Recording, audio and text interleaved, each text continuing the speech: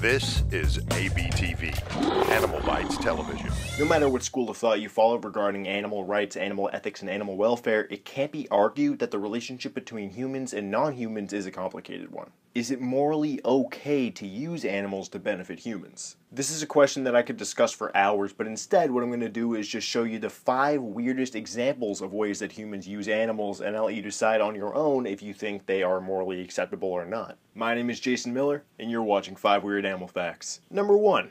Narwhal climatologists. In 2007, researchers measuring seasonal water temperatures in Baffin Bay, Greenland ran into a bit of a snag. The weather conditions during winter were too inhospitable for the research team to safely operate their equipment, so they decided to call in help from an outside source that has a bit more experience in icy water.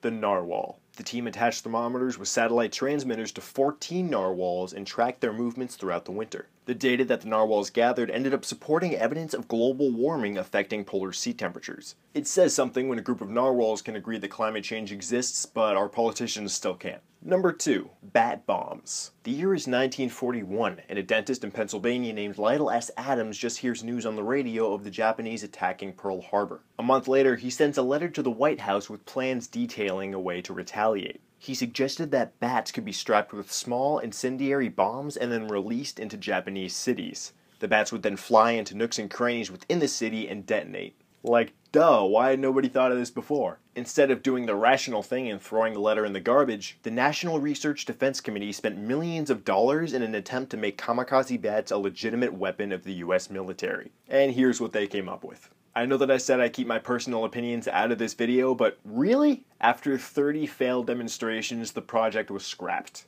Can't imagine why. Number 3. Bomb-sniffing rats. Since their civil war ended in the early 1990s, Mozambique has had one of the most severe landmine problems in the world. The years of conflict resulted in thousands of landmines left undetonated. But as of this past Thursday, September 17th, the country is completely landmine-free. And this is who we have to thank: the Gambian pouch rat. An organization called Apopo has been using trained rats to detect landmines in Mozambique since 2007 and have found a total of 13,274 mines. That's 13,274 lives that may have been saved by these incredible creatures. A single rat can search an area of 200 meters squared in just 20 minutes. It would take a human demining expert up to 4 days to complete that same task. I wish I had a Gambian pouched rat. Daisy, you don't do shit. Number 4. Marine mammal military. When you think about the US Navy, you probably picture these guys. But as we learned from the Gambian pouched rat, humans aren't always the most effective option. That's where these little beauties come in.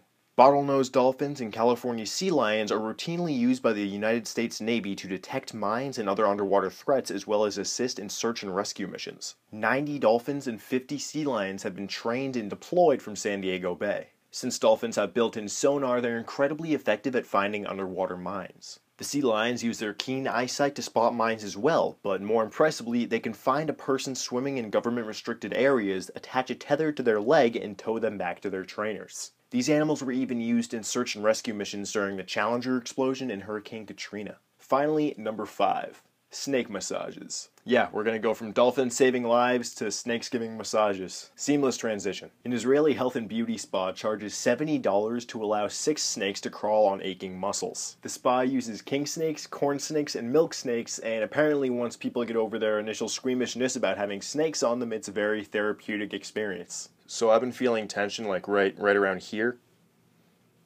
A little bit to the left. No, left.